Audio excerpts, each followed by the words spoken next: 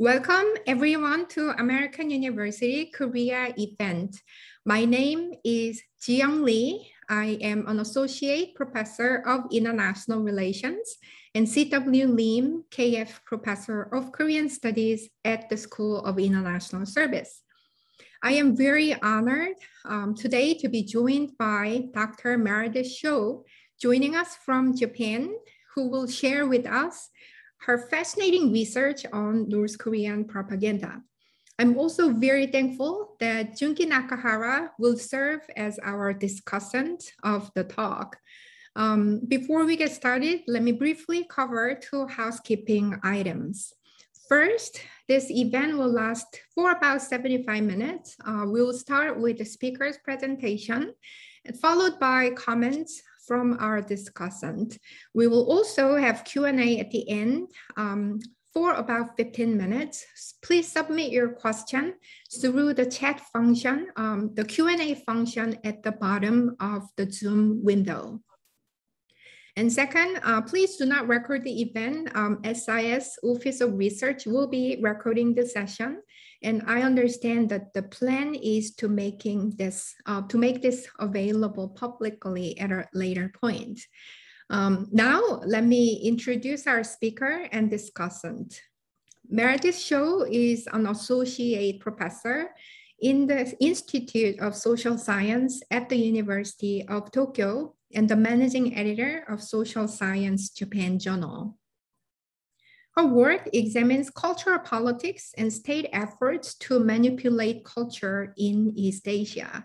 Her research has been published in Journal of Conflict Resolution, the Pacific Review, and the Journal of East Asian Studies, and she has also written for the National Interest, Global Asia, and The Diplomat.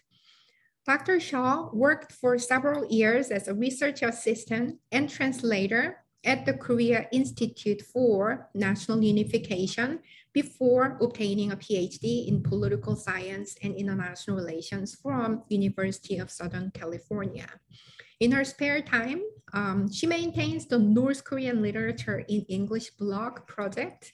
And let me see if I can share and show you this very cool website here. Okay. And Junki Nakahara, our discussant, is a PhD candidate at American University's School of Communication. Her research focuses on nationalism and xenophobia in East Asian context, critical and cultural studies, feminist media studies, and international relations. Her research has been published in the Asia Pacific Journal, Japan Focus, and New Media and Society. She has recently contributed a book chapter on Sanctions as War, Anti-imperialist Perspectives on American Geo-economic Strategy. Nakahara received her B.Ed degree in educational psychology from the University of Tokyo and her MA in Intercultural and International Communication from American University. So without further ado, let me invite our speaker, Meredith Shaw, for her talk. Thank you for that introduction. And I am going to share my slideshow while I talk. Is the slideshow up? Yes. Okay. So yes, thank you very much for this opportunity. I'm really glad to be able to share this research, especially on this particular date, which some of you might know is the 110th anniversary of Kim Il-sung's birthday, the Day of the Sun in North Korea. So it's very meaningful that I'm talking about a subject that has a lot to do with that date. Today, North Korean propaganda, internal domestic propaganda. And specifically, I'm going to talk about my research on historical novels in North Korea that these are produced under the auspices of the Korean Workers' Party. Some background about this project. I started reading North Korean literature about 6 years ago, originally as a way to, I wanted to sort of teach myself the North Korean dialect and how it compares with South Korean language.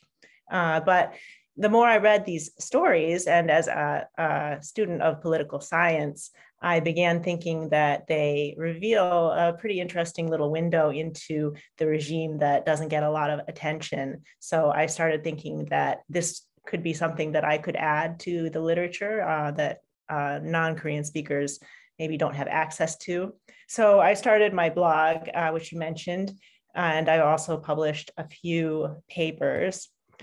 The novels that I look at are mostly from the high-profile Immortal History and Immortal Leadership series, which are written only by the most elite writers, the April 15th Writers Group. And they are often mandatory reading for party members and elites. I've heard some defectors say that they used to have to read these novels and discuss them at their union meetings, which are a really important part of the North Korean party organizational life. And another advantage of studying novels as opposed to news broadcasts or documentaries is that they can be more flexible and more inventive in describing the kind of the internal thoughts and motivations of the people involved. They are also published usually several years after the events have actually happened. So even though they're understood as historical novels, you'll follow a character's thoughts the way you would in a fictional novel, but they're supposed to be understood as reality to the reader. So this represents, you can think of it as the settled narrative that the regime comes up with several years after the summit or whatever has happened, as opposed to the immediate aftermath. My most recent article, which I think is linked in the invitation, it looks at how North Korean fiction has depicted three types of foreign external pressure on the regime. These are diplomatic summits, economic sanctions, and military exercises. So I chose these three types because of the way they tend to be discussed in our media in terms of sending a message to the regime. This idea particularly struck me from watching the media coverage surrounding former President Trump's summit meetings with Kim Jong-un. I noticed in the Western media a lot of angst about what sort of message the summit should send or will send to North Koreans. This is just one example from the Atlantic Monthly, but you see a lot of talk about how this is going to give the dictator kind of legitimacy and transform his image in a way that benefits the regime. And I like the idea that, remember the video that the Trump delegation came up with for North Korea, saying like, oh, they're giving them this video that they can air on their TV, and so it's a propaganda victory. And some of this analysis, it's not wrong, but from my perspective, as someone who watches North Korean TV and reads a lot of North Korean literature, it's really kind of missing the point when it comes to a really important foreign event like this. North Korea has absolute control over their domestic narrative. No matter what happens, they're going to look good. If someone gets canceled, they're going to make it look good for them. They control everything that their people are going to see and hear about this summit. They're going to control the horizontal, they're going to control the vertical. North Korean media is not going to be caught by surprise by some remark about human rights or some such at the summit. And they're actually much more adept at making their own propaganda videos. In fact, they did make a very nice propaganda documentary about the summit meeting that they've aired many times on their TV. As to my knowledge, they never showed the Trump video domestically in North Korea. So I started thinking about the different messages that we try to send to North Korea and looking at the different ways that these messages might get received on their end through a medium like state fiction, which is directed at the internal audience. So looking first at summits and how they are treated in North Korean novels, a good place to start is the 1994 Jimmy Carter summit that helped resolve the first nuclear crisis. There are several high-profile novels covering those events, which that by itself shows this was a very successful summit from the North Korean point of view. They diffused a crisis and they got some major promises of energy assistance. So they write about it at length and in relatively rich detail in the novels. Like this, for example. Now, I'm going to break my own rule here, and some of these slides are going to have a lot of text because I just don't know any other way to do it with talking about text analysis like this, but I'll try to go slow so you can have a chance to read. So this is one of the techniques that I find interesting. Here I'm comparing the main North Korean novel depicting the summit and the memoir that was written by Carter's aide, Marion Creekmore. And you can see here how at this particular point where Kim Il-sung is talking with Jimmy Carter on the river cruise, you can find quotes in both stories that line up really nicely like this. So you can see, okay, this is where obviously they had a transcript or a recording or something. And then there are times when they really diverge into the propaganda line. But it's really nice that sometimes you can see these very neat parallels, even though this is, you know, my translation on the left and probably somebody else's translation on the right. You can tell that this is to some extent real. So reading this novel, I really get the sense that the author was given a verbatim transcript to work with, as well as some biographies of Carter. They also seem to have access to recordings of phone calls and conversations that President Carter made in his hotel room. There are some quotes from the summit meeting that match very closely, but then of course they diverge very sharply at other times. And then they'll take artistic license showing the Carter's internal thoughts and reactions. The Carters play a dual role in these novels. They're negotiating partners, but they're also important foreign witnesses viewing the city and the North Korean leader through foreign eyes. So the story at times takes on a travelogue feel. Jimmy Carter is cruising down the river and Kim Il-sung is showing him all the great sights of Pyongyang. And of course, the Carters are blown away by everything that they see. And their perspective is valuable because they're foreigners. Like this passage here, where Jimmy Carter says, "I've traveled all over the world, but I don't think I've ever seen a leader who serves his people as sincerely or people who revere their leader as much as they do here." And so you can see that because he's a man of the world and he's traveled, his opinion has this weight that they don't usually get in their, you know, to depict in their fiction. So they're taking advantage of that. The passage is also striking for its casual biblical references. Here, the reader is clearly expected to know who Jesus and Judas are without any further description. In fact, this novel focuses a lot on the Carters' Christianity and how that leads them to be more open-minded towards North Korean ideology of Juche in this novel, as they talk to Kim Il-sung and they start to see, hey, Juche is a lot like Christianity, so maybe we should listen. And I was able to get in touch with a really valuable source, the official State Department translator for this summit, Dick Christensen.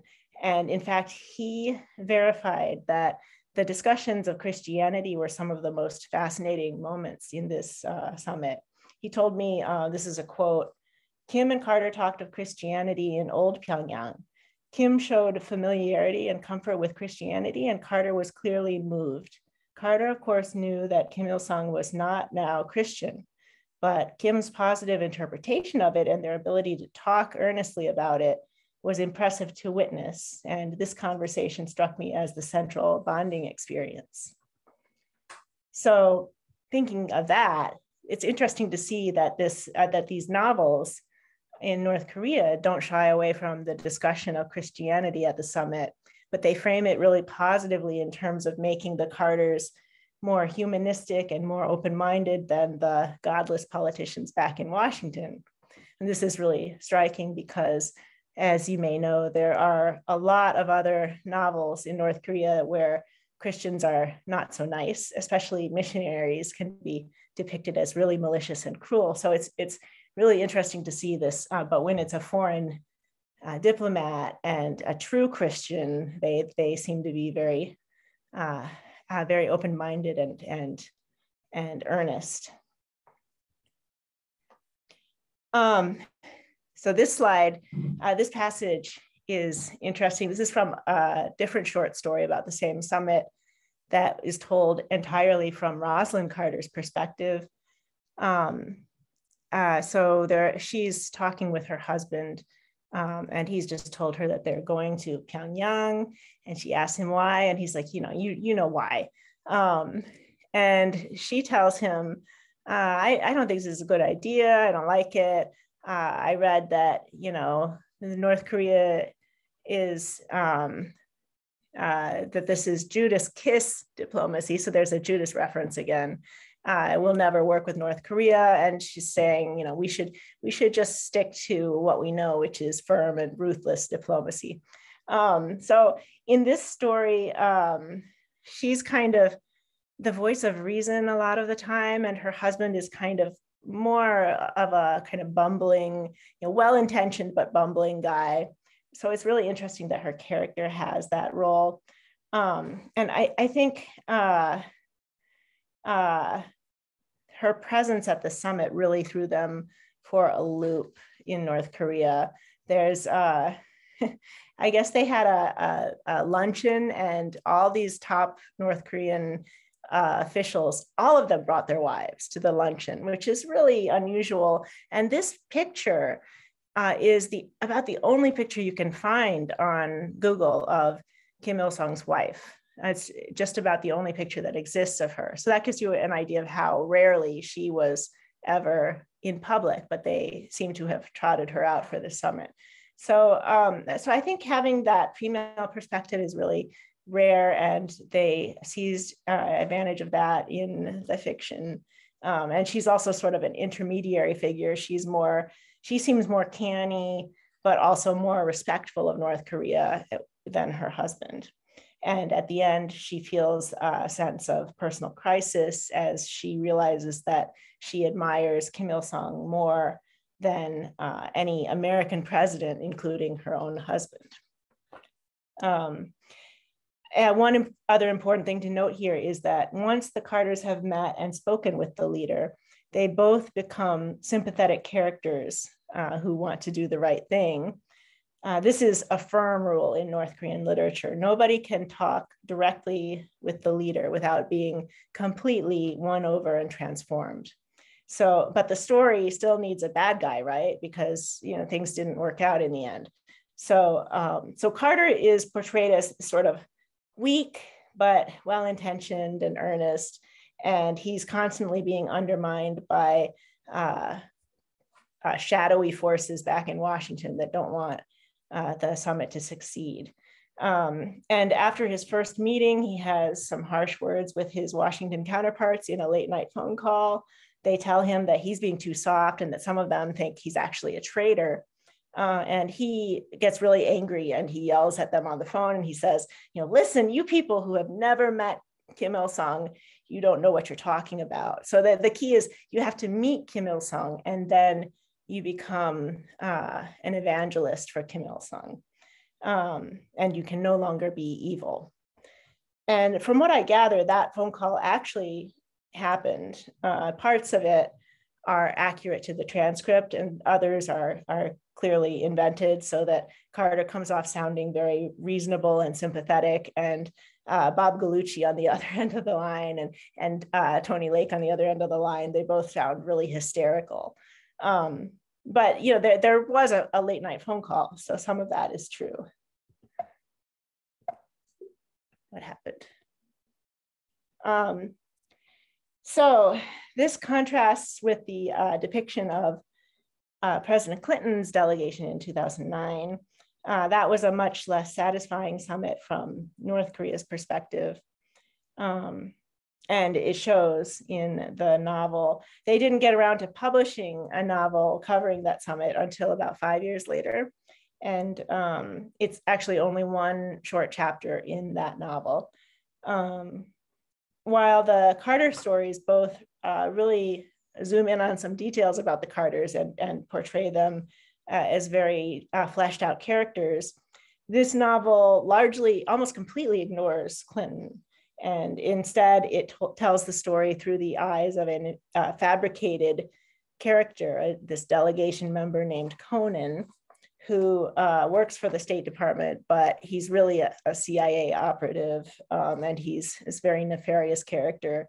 And so his perspective is that he studied Korean culture. He's learned that Koreans are this, weunegang, that they're, hard on the inside, strong on the inside, but with a soft shell. He, after this meeting with Kim Jong-il, he realizes that North Koreans are strong and hard, both on the inside and on the outside. So again, you have the foreigner lending this useful perspective as an outsider, observing, in this case, comparing between South and North Korean cultures. And I like this last line. I think the author might have been deliberately trolling President Clinton with the last phrase there, which I translated as "I feel your pain." There's always evidence in these novels that the novelist was given some Clinton biographies to read, so it's possible that was on purpose, but it could be a coincidence. There's a lot of ways that you can translate that. I just prefer to think that it was on purpose. Now, the book on President Trump's summit meeting has not been written yet, but from this past precedent, we can guess how it will shape out. Trump was seen meeting and talking with the leader, so he cannot be a bad guy ever again. But the summit didn't achieve what North Korea wanted. So if I had to guess, I would imagine they will probably use some representation again of the shadowy globalist, capitalist forces that are working to bring down the summit behind the scenes. And I'm guessing that they'll probably highlight Trump's age and make him seem like he's too weak to really shape US policy, like Jimmy Carter in his novels. So you can anticipate how that's going to happen, if there is a novel. Moving along to the second type of message that we see, that we often hear sent to North Korea, is through military exercises or fleet movements, whether we decide to hold them or cancel them. Most of you will be aware that this is always a huge issue for North Korea. It's probably the single biggest reason that kind of tanked Moon Jae-in's North Korean policies, was that he could never cancel the military exercises. So some people might say this isn't really a message because, they're annual exercises and it's kind of common sense for a military alliance to have them. But then you also sometimes see comments like these. This was right after the Cheonan ship sinking in 2010. And they're talking about how they need a show of force to send a signal to North Korea, and designed to show that it has to change its behavior. So there's some of that rhetoric, but it's a little bit less obvious. So looking at the novels, the team spirit military exercises in North Korean fiction are often depicted as America's way of putting the military hardware in place in preparation for an invasion. A classic example is this very famous novel, which again takes place in the 90s. And here, President Clinton is having a meeting with, I think, with the Joint Chiefs, and they're talking about what to do about Operation Focus, which is their code name for this plan that Clinton has come up with, that he's gonna use the team spirit joint military exercises to get everything in place, and then have a targeted strike of the nuclear facility, Yongbyon. And then they expect that North Korea will respond to that, and then that will give them an excuse to launch a full-fledged war. So you can see how this depiction is useful to North Korea. The novels are teaching that joint military exercises are always cover for an invasion that could happen at any time. So you have to constantly be prepared. And they symbolize both the perpetual threat of war and American perfidiousness. But this passage, you can interpret it a different way, because it also hints at a certain preference for stability. It sets up a scenario in which retaliation is not the wisest course of action. In fact, Clinton wants them to retaliate. He repeatedly frets in the novel that maybe, what if they don't attack the way we want? Then I won't have an excuse to go to war.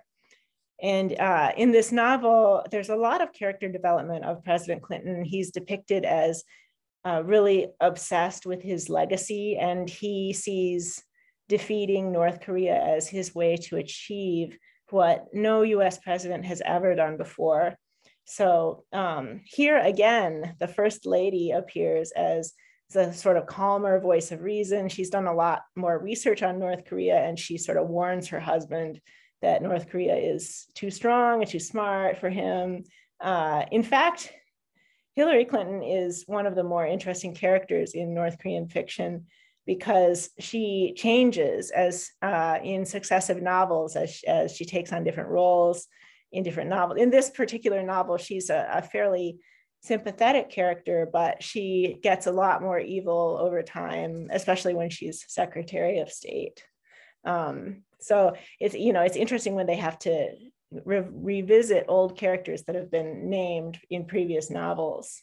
But I digress from the main point.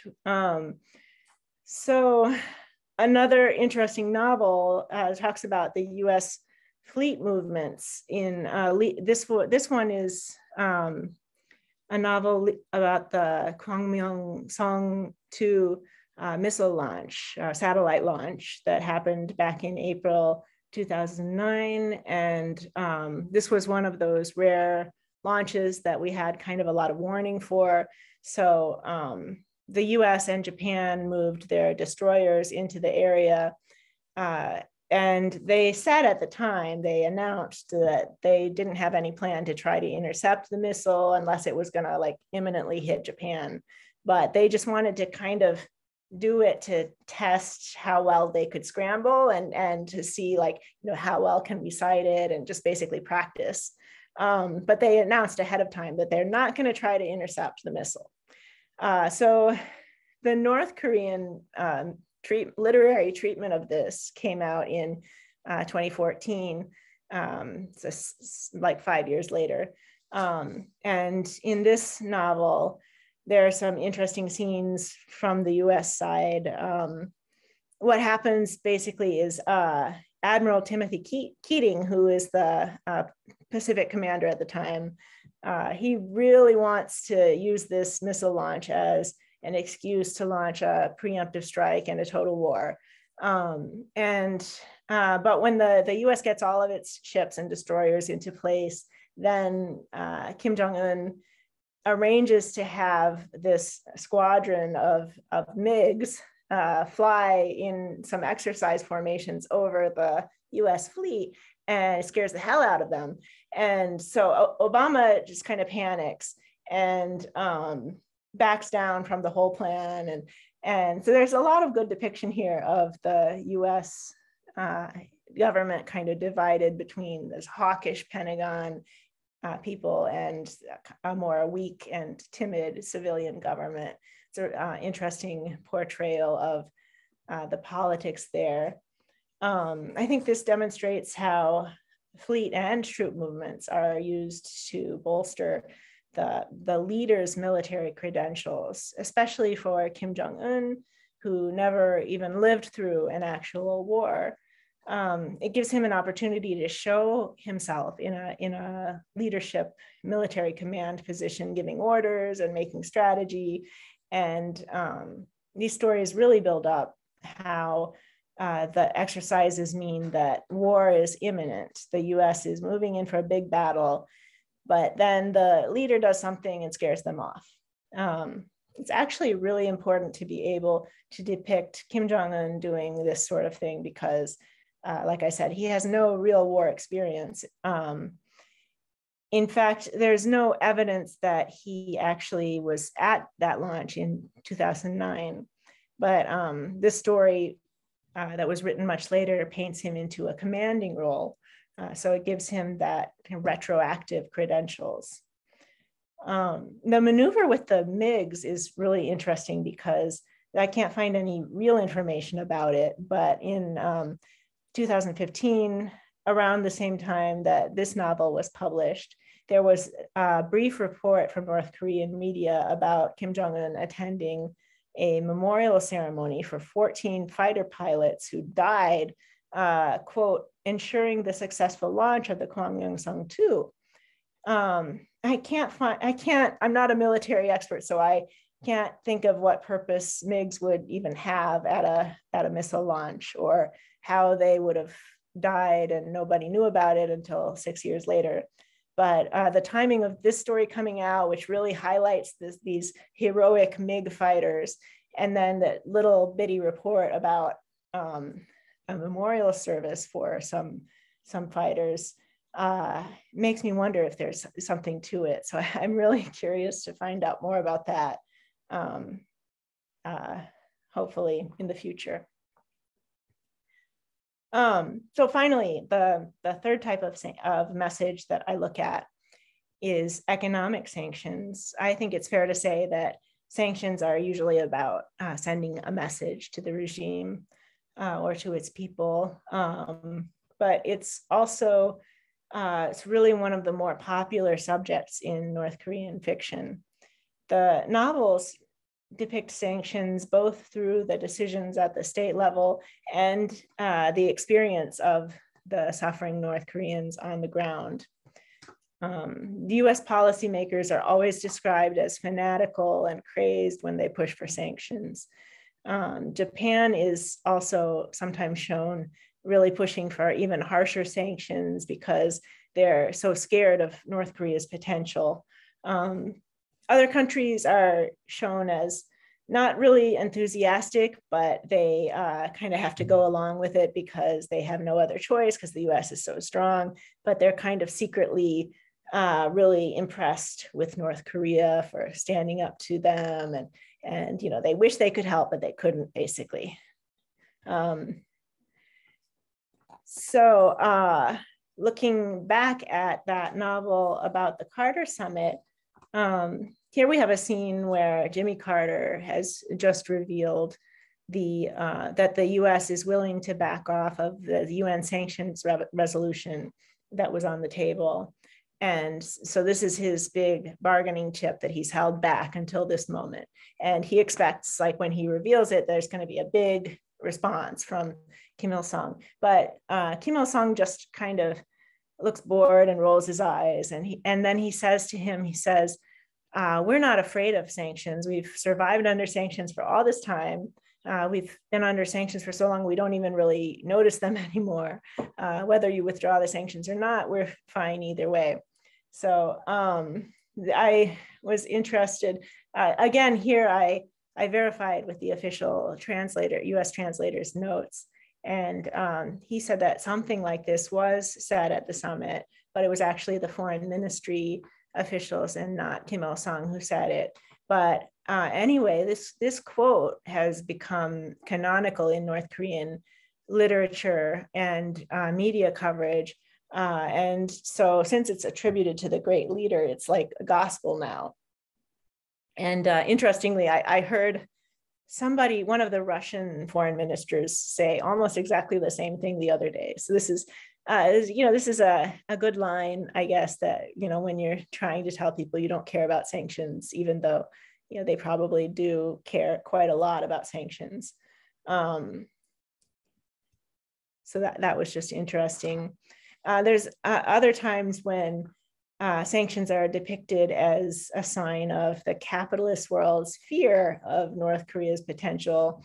And some of the more minor sanctions targets are sort of ridiculed. Like there's this story about Japan that talks about when Japan had to crack down on some people who were illegally smuggling in North Korean matsutake mushrooms.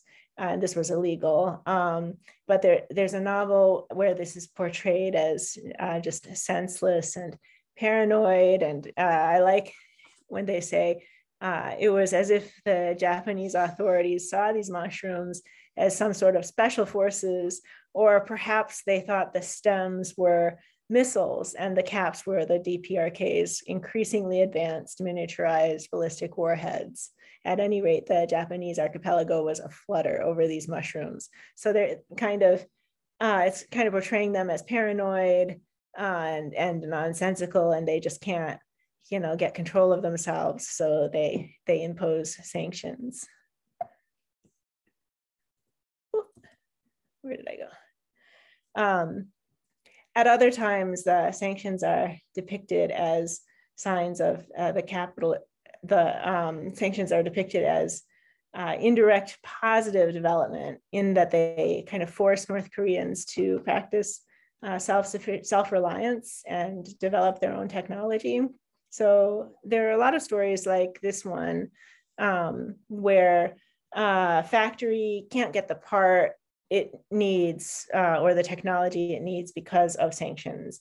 But then in the end, they figure out a way to make the technology on their own, and they actually do a better job than the foreign company would have done.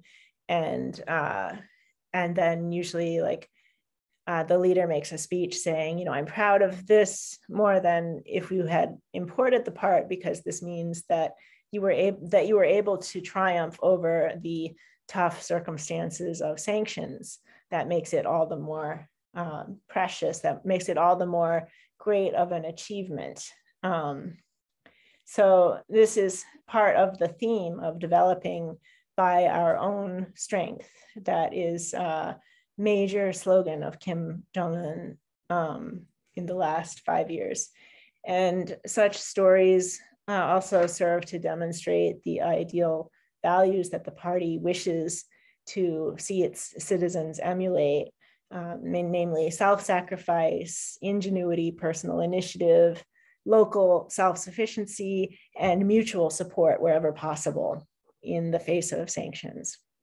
The existence of external sanctions gives them a rally around the flag effect that makes such sacrifices as they're making seem more palatable, because they're resisting against a foreign force. It's not just their government is bad and makes things terrible for them. It's that these foreign powers are trying to make them poor, and so we have to persevere. It also probably helps to make up for the deficiencies of North Korean equipment, because the idea is sure, this tractor maybe doesn't run very great, but it was built under the weight of all those sanctions. So just imagine what we could do if the US would just leave us alone. So they have that message as well. So this all seems to back up the theory that in the long run, external sanctions are more likely to enhance the nationalist legitimacy of rulers rather than undermine it. And particularly in response to long-term economic sanctions, North Korean propaganda has learned how to leverage North Koreans' pride in their cultural characteristics of frugality, inventiveness, and defiance of a much bigger, more powerful state in this way. So that concludes my prepared remarks for today. I'm happy to take your questions in discussion, and I can also go into some more detail about the Korean Writers Union and the bureaucracy and how fiction gets written if anyone's interested. But for now, I will turn things over to my discussant, and I will stop sharing my screen.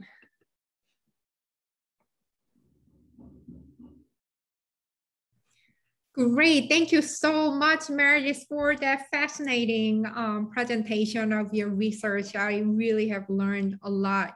Why don't I go ahead and invite our discussant, Junki Nakahara, for her remarks. Thank you, Professor Lee, for the introduction. And good morning and good evening, everyone. I'm Junki Nakahara, a PhD candidate in the School of Communication. It's my great honor to serve as a discussant for this research talk. Dr. Shaw's article focuses on state-produced literature fiction, which has been neglected or unpopular in previous relevant studies. So this choice of media text, I think, makes this study very fascinating and unique. And as Dr. Shaw clearly explains its significance in the article, literary works can be more flexible and interpretive than news broadcasts that have to provide an immediate reaction to each event surrounding the North Korean regime. And I also believe those works, literary works, help us understand how the regime tries to reproduce and reinforce the masses' image of and attachment to their leaders in everyday context, not by pure coercion from above.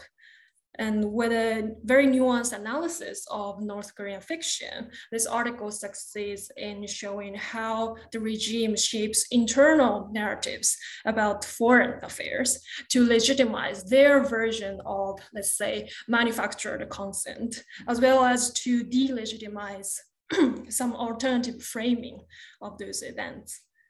And I would also note that this article carefully acknowledges some challenges facing North Korea-related research, primarily due to the limited access to a broad sample of North Korean consumers or audience of state propaganda, and to take multiple or even alternative explanations into consideration.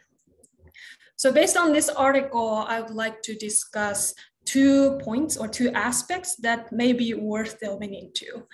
First, so it was very interesting to read how Kim Jong-il, especially, was not only the main character or protagonist in state-produced fiction, and how his work experience at the propaganda and the agitation department might have shaped his view of effective propaganda that does not necessarily rely on coercion. And I personally found that Kim Jong-il's remark related to state-produced music and art, basically saying you cannot move people by making the lyrics that are full of political jargon. If the lyrics are too hard or too formal, people will be disinterested and will not sing or listen to the song. And also so music and art must reflect independent human thought and be understandable and enjoyable to all the masses. So to me, he seemed to, let's say, regard typical propaganda that deals directly with politics or political events as somehow useless. And I believe this is also to some extent applicable in the case of fiction literature as well. Then my puzzle here is, what is politics, or what is political in the minds of North Korean leaders and authors, and what is perceived by those propaganda producers as politics or political for the audience or for the people? And was there any shift in what it means to be political over time? And in fact, many events described in those fiction novels include summits, which are a space for international politics or diplomacy, or more specifically, conversations between national leaders like Carter and Kim, and UN sanctions, where US imperialism and international order against North Korea's so-called self-determination, etc.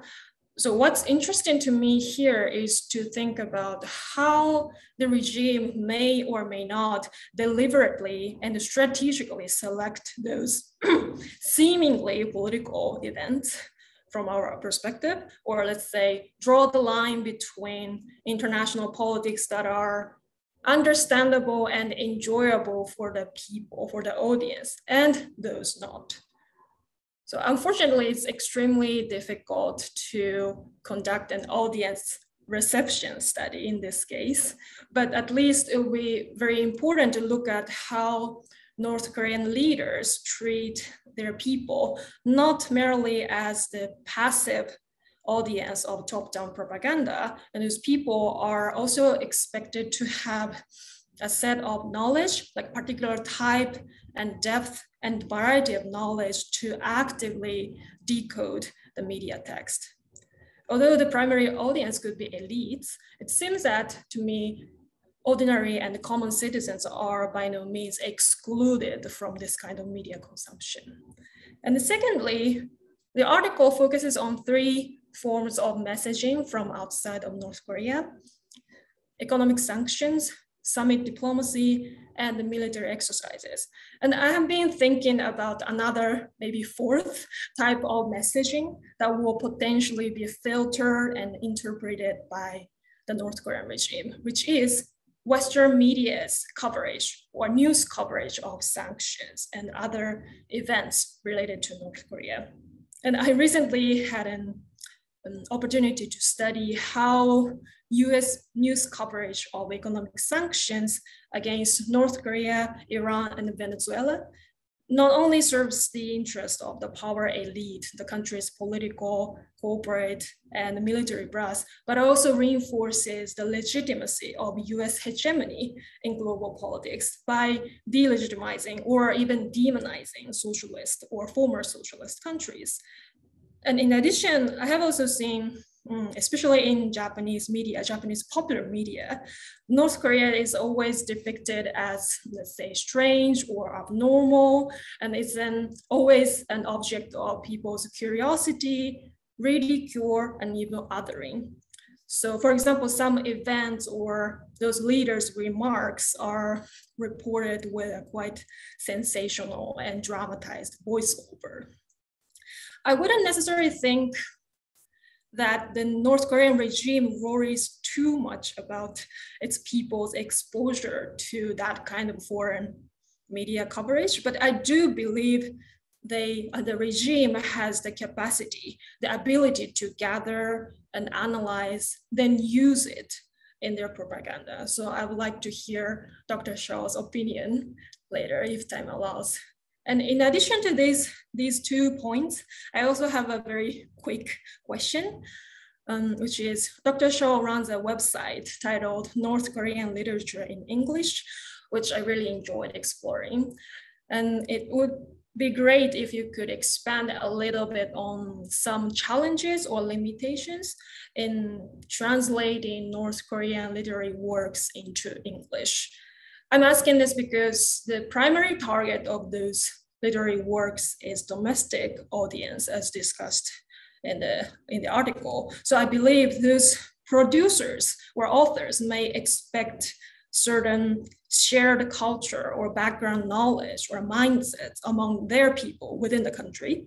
And their assumptions about the audience could be reflected in the wording or phrasing in their works. And sometimes I think explicitly, but in many cases, I guess in a quite implicit manner, which I think could cause some challenges. That's all for my comments. Thank you so much. Thank you so much, Junki. I think she actually has raised many, several interesting and important points.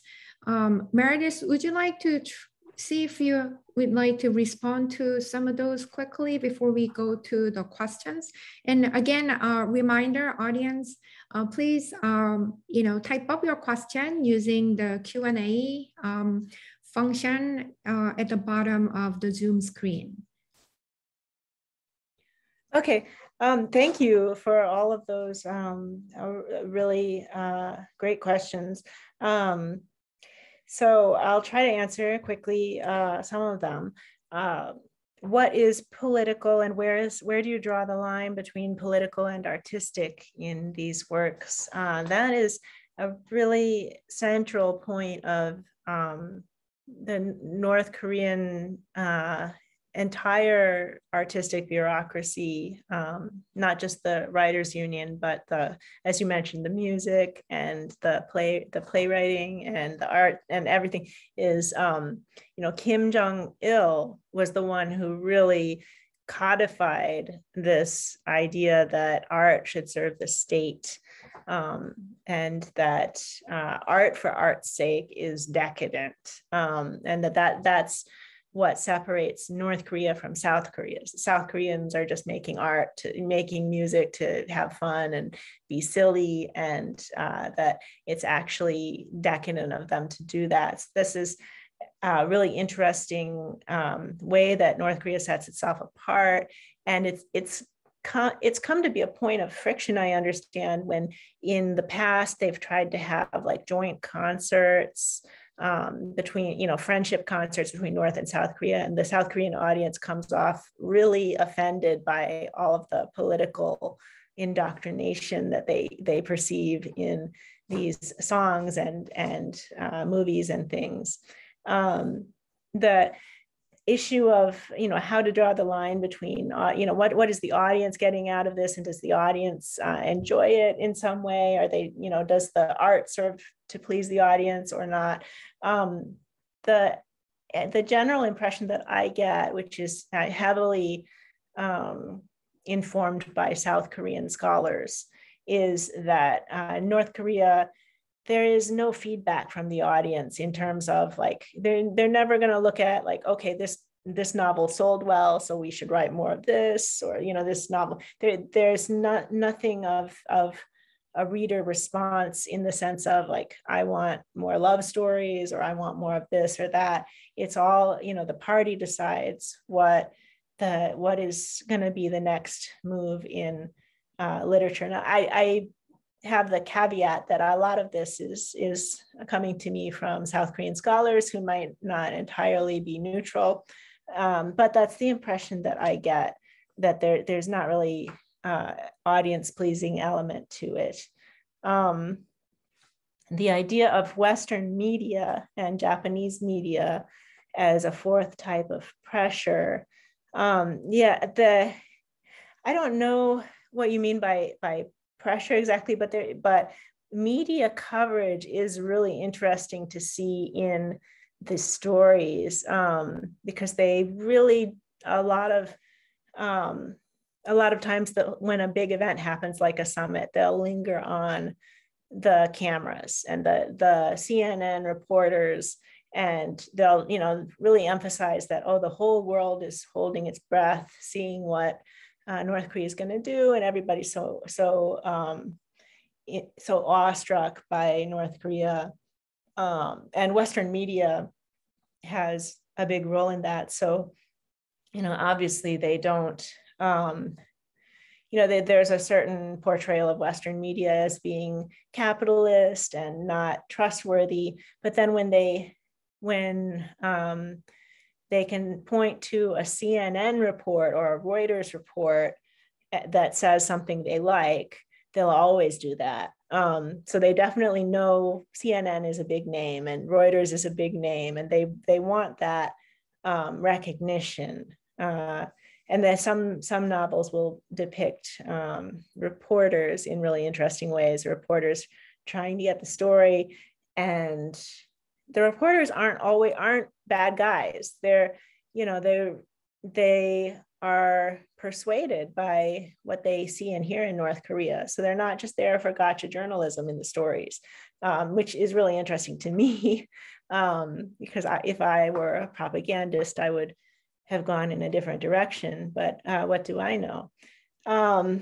So I think the North Korea can and does use the foreign media when it sees something that it likes. It's really useful to them, and or really makes them feel good about themselves. Finally, the challenge of translating for this blog. So yeah, I mean, I'm not a native Korean speaker, so I started this as in hopes that my Korean ability would get better, and especially I wanted to learn North Korean dialect and phrases. And so, you know, there's always, I always have two sets of notes. There's the new vocabulary that's just new Korean, and then there's the new vocabulary that's specifically North Korean. And fortunately, Naver Dictionary has almost everything. So I can usually find, if I look hard enough. I talk in the blog about a few things that I really had to look hard to figure out what they were talking about. But you know, that can be fun as well, because you know, when it comes clear, there was one story about manure, about making fertilizer that had a lot of special vocabulary that was really difficult for me to find anywhere. And, you know, there's some idioms that are really interesting when you see them, and they're a little bit different from the South Korean idiom, and, or, you know, are completely different. So it's interesting to see when that happens. So yeah, it's been a challenge, but I think I'm getting a little better as time goes on. And I hope that you find it, and if you find my struggles enjoyable as well. I don't claim to be a perfect translator, so I'm sure there are some mistakes in there, but I do my best. Thank you so much. We do have several questions raised as we were listening to Meredith speaking and answering Junki's comments. Let me actually bundle the 3 questions from Nathan, Noah, and Hannah. Thank you for the interesting talk. How are these novels distributed? And then the second question, how much is this literature read and distributed? Is it for pleasure, on academic context, limited to elites or all people? And the third question, somewhat related, what is the process of state fiction writing? Who sanctions what is appropriate to write? And how is an author chosen to write a novel? Yeah, all good some of questions. the internal workings of the production. I talk about it more in the article, so I you know, abbreviated it for the talks, but this is really the heart of my research in some respects. So some things are easy to answer. The distribution, it depends on the book. These books that I talked about today are really high profile, so they get a special distribution that they get sent out. So you can register with the Korean Writers Union as a literary correspondent. And if you do that, they will send you the books. And then I understand that people in certain party offices are expected to read them and are just expected to buy them in bookstores or buy them or get them at their local library. But sometimes they're hard to find. And then in the last 5 to 8 years, you know, depending on which book, they've really started putting a lot of things up on as audiobooks or as, you know, as ebooks on their internal, I guess, whatever it is that they use for their smartphones. So they have an internal network for that. So now it's, you can download whole novels, not all of them, but increasingly more and more of the famous novels are available for download. And then the short stories, there are two main literary magazines that I mostly look at, the Chosun Munak and Cheongmyeon Munak. And those are like about, they're like magazine thickness. And they come out every month. And you can find them in a lot of university libraries. And they, in North Korea, those are distributed to all of the Korean Writers Union offices and bookstores and libraries. So, there is a very elaborate distribution system. I understand that this sort of fell apart a little bit in the late 90s and 2000s, that, paper quality got really bad and transportation issues happened. So, sometimes they don't get distributed as much. But so I understand that these novels, these really high level novels that would sort of depict foreign interactions, those I think at the elite level, you may be expected to read them. I don't think that ordinary people have access to them. I've heard different accounts depending on who I talk to, which makes me think that if you're a relatively elite person living in Pyongyang, you probably think that everyone reads them. But people out in the boonies are like, I've never seen that before in my life. So, it depends on who you talk to and what era they lived through. But I think there is, a certain assumption that below a certain elites are going to always read them. And, your average factory worker maybe would have more trouble getting a hold of one. And how the process happens, so who is appropriate to write. I actually just recently posted about this. So I've gotten a lot of information from one particular defector who was in the Korean Writers Union, and some other things as well that South Korean researchers told me.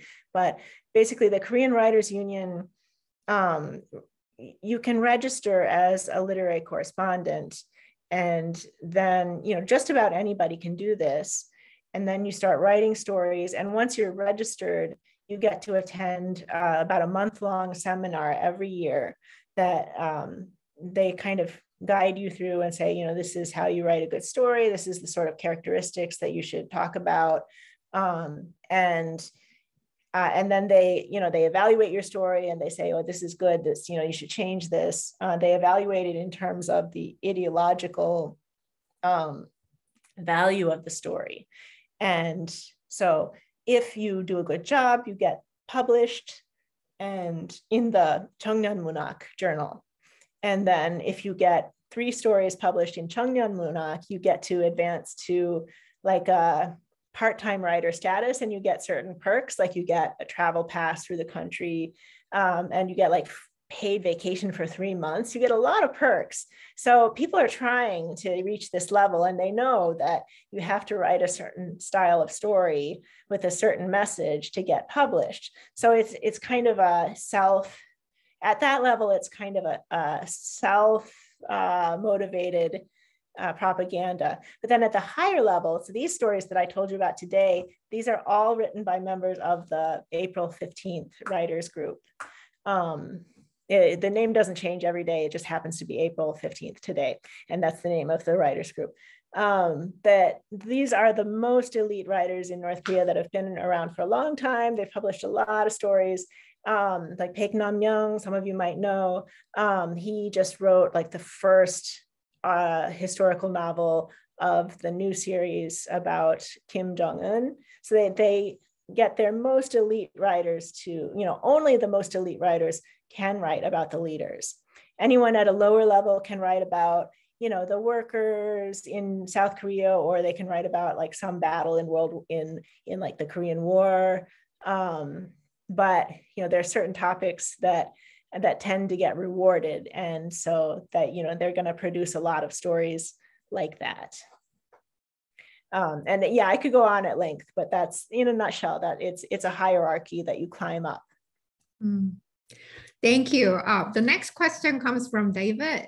Is there a contradiction in the North Korean public about discrepancy between state-published literature and illegally imported South Korean media? If so, what are their reactions to such discrepancy? How does the state respond other than punitive measure to control people?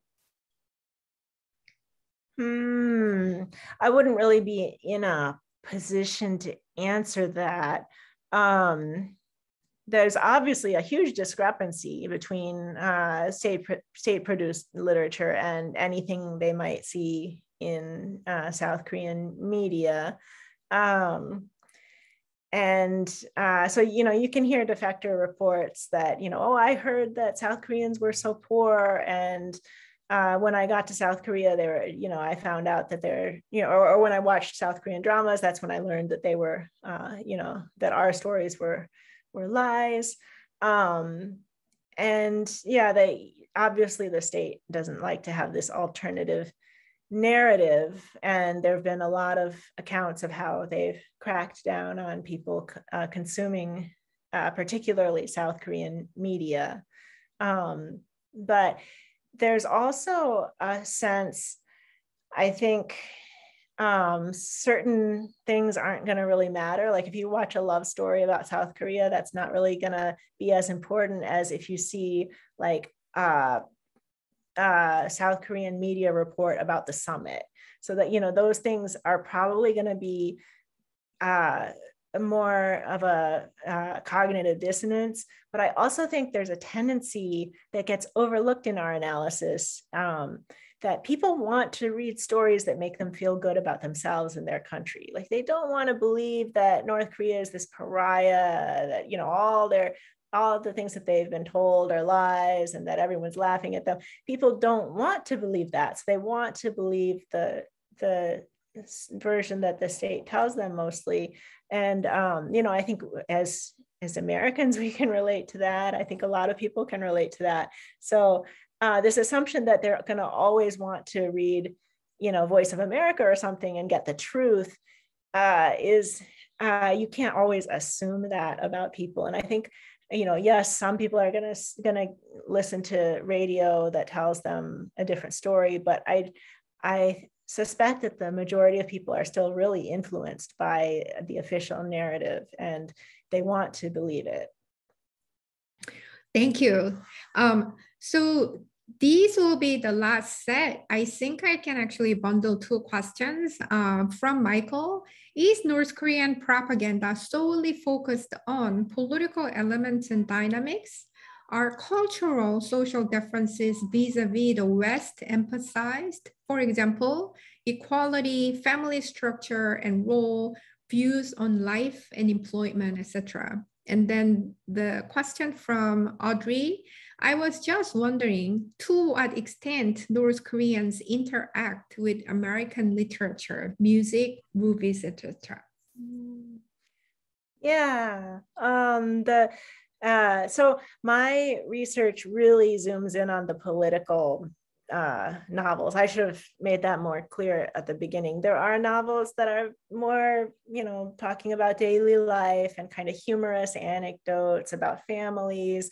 And a really great book to read if you want to learn more about that is Emmanuel Kim's book that came out. I can't remember the name of it, but it came out a few years ago talking about North Korean literature and depiction, from more of a literary analysis point of view. I'm a political scientist and I really zoom in on the stories that talk about foreign affairs and political affairs. And that's, not to say that it's the majority of novels even. There's a real strong tendency to kind of avoid international settings and characters unless you're at the top level. So yeah, you can find a lot of novels where they talk about Korean family life and comparing with the West. That there's always a message of you know, that foreign culture, foreign music, foreign dance is going to creep in, and you have to resist it because, you know, it's not, you know, that there's this idea that Korean music is in your blood and is in your heartbeat, and that if you bring this foreign music in, your heartbeat will change, and, you know, things like that. So there's definitely an emphasis on, you know, maintaining the purity of Korean culture, and then especially in terms of South Korea, saying South Korea has let all this foreign culture in, and their culture has been diluted, and you shouldn't pay attention to it. So that's a very strong message that you can see in a lot of fiction that I just haven't really covered today. And to the extent they can interact with American literature, not so much, unless they smuggle it in.